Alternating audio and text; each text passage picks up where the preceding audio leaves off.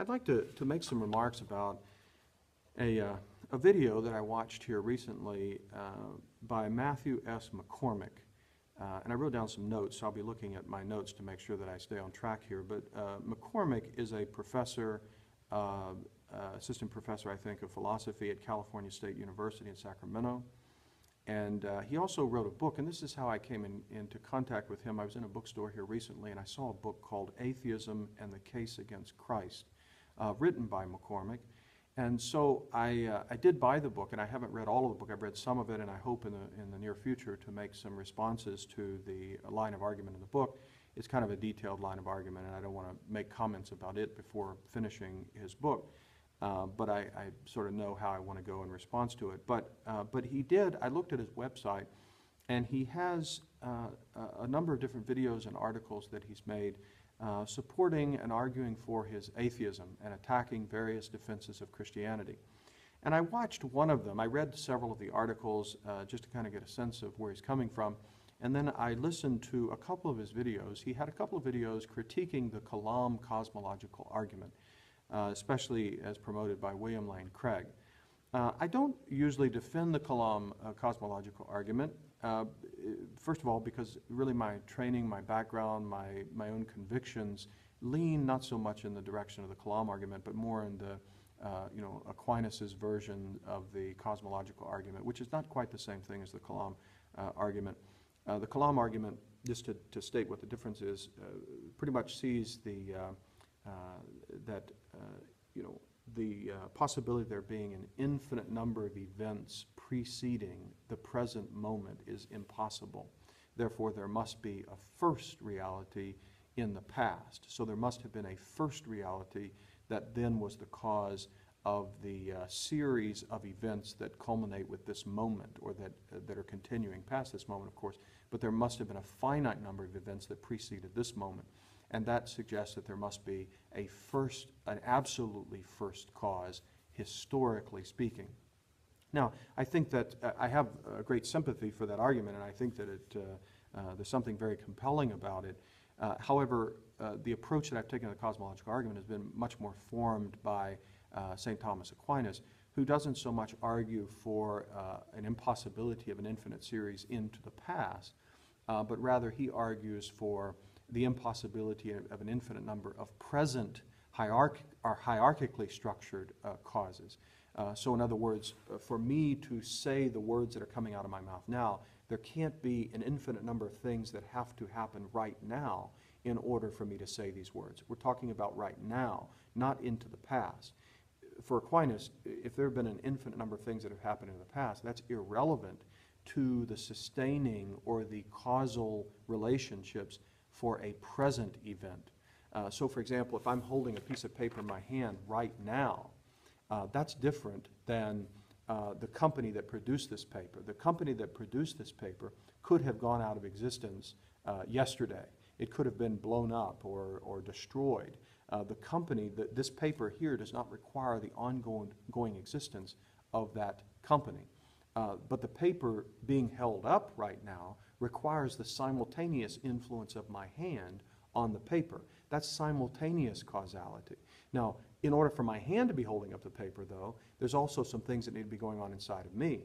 If there were no skeletal and muscular and nervous causal interactions going on right now, my hand would not be able to hold up this paper either. My hand would fall down or whatever.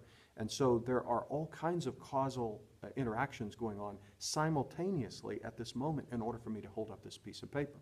But can the number of simultaneously upholding causal relationships right now, can that be infinite in number? Like someone used the example of a person standing on the deck of a ship.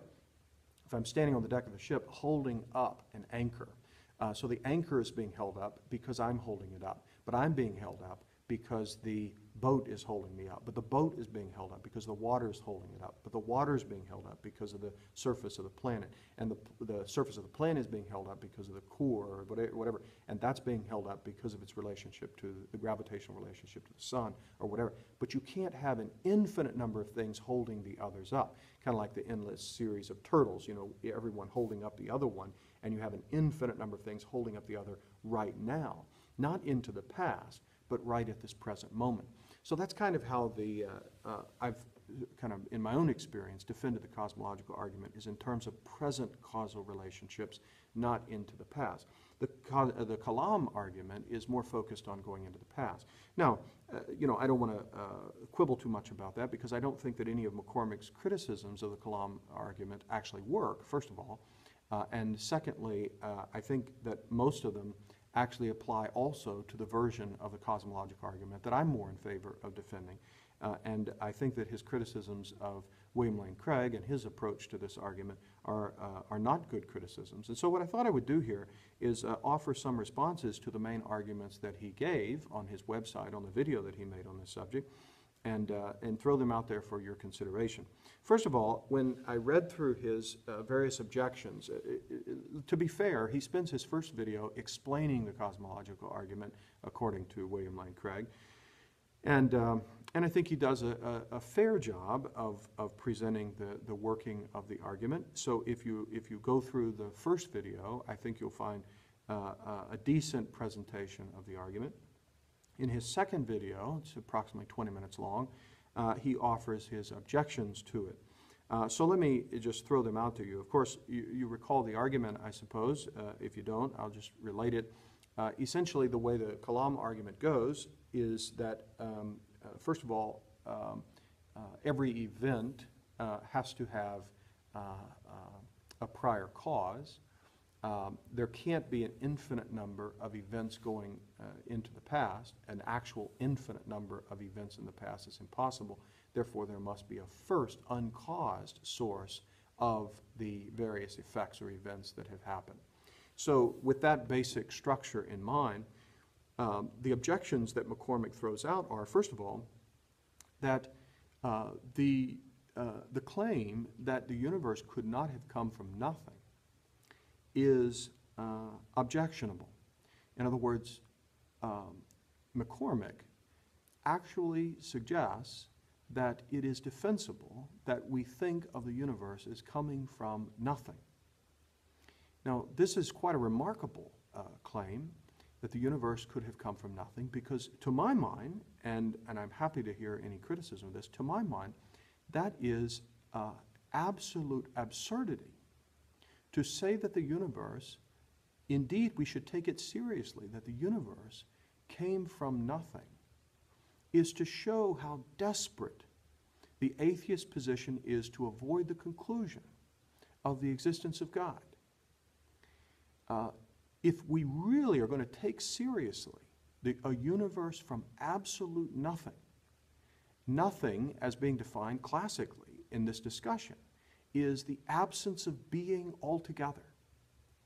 If this universe came from absolute nothingness, then there is no explanation of the reality of our world. In other words, if I accept the claim that this universe is grounded in and came from absolute nothing, non-being altogether, then the rational quest for an explanation of the world, the operating principle of the human intellect, that when there is an event, there is a reason for that event, that the world around us is reasonable, that it makes sense, has now come to its end. This claim that the universe came from nothing is the death of reason. It's the death of a reasonable universe. It's the denial of reason and a rational world around us. I hope you see why.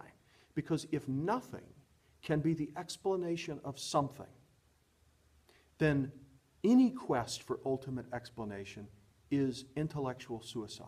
It's the death of the intellect. If the intellect can be satisfied at the end of our questioning with a total absence of being altogether, and that it's that total absence of being, which cannot be a reason, total absence of being cannot be a reason for anything, because it's nothing. And so if a person accepts the total absence of being, and therefore the total absence of reason as an explanation for this world and for the universe, then to me that shows only the desperate attempt to avoid the reality of the existence of God based upon the world around us. If, however, nothing is not a satisfying explanation, which I don't see how it can be a satisfying explanation to the intellect, if it can't be a satisfying explanation to the intellect, then we must continue our quest for what would account for the source and origin of the world that we experience. Now, McCormick doesn't spend too much time on this particular objection. He simply cites Lawrence Krauss's book, Universe from Nothing, ? And says, go read that. He's a smart guy, and he actually defends that position based upon quantum events coming to exist out of nothing and so on. But as many have already pointed out, and I remember picking up Krauss's book, Universe from Nothing, I remember picking it up and looking through it and reading maybe 30, 40 pages or so in a bookstore.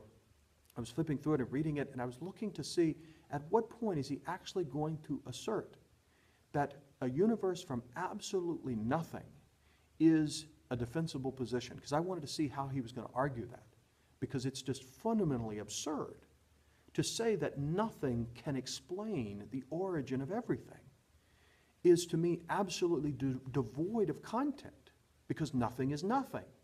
It can't explain anything because it's nothing. And so I finally get to the crucial point in his book where he's addressing this question, and he basically goes on to say that nothing, as he's defining it, is actually something.